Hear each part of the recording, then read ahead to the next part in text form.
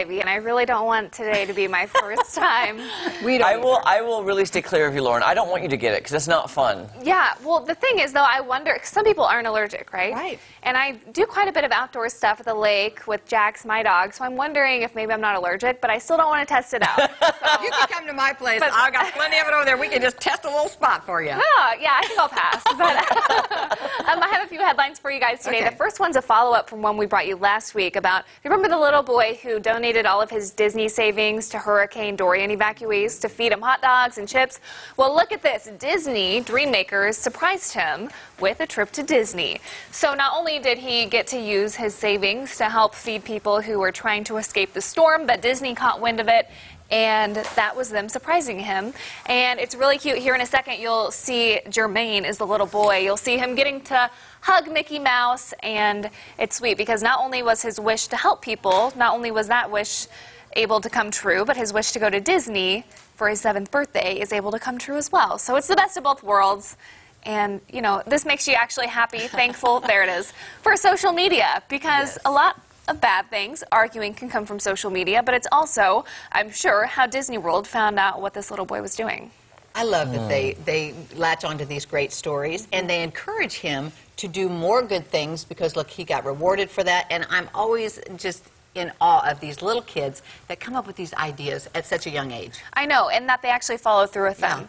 And props to mom and dad, too, or grandma, I think, is who he lives with, because that's a lot of work for her, too, to coordinate handing out the food and the chips and the water to those people. That is precious. Yeah.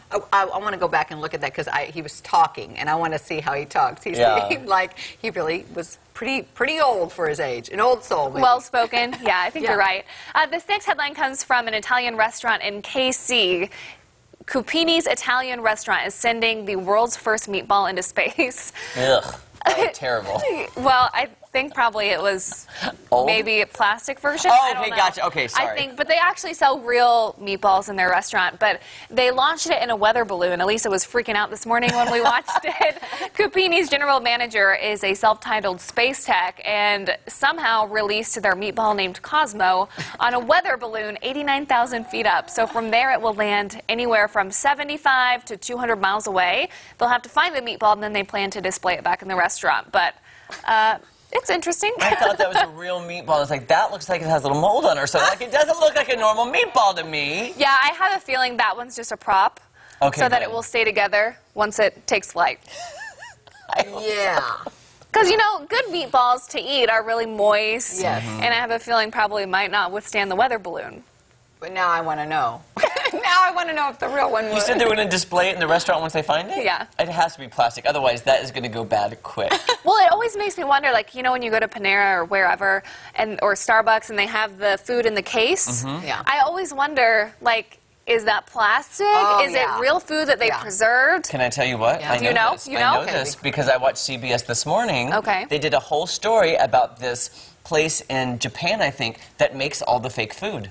There's a factory that makes the fake food, and it looks so real you think you could eat it, and it's amazing. Oh, wow. These people are artists that do this. Okay, so that's what the meatball is, if I had to guess. Go. Love it.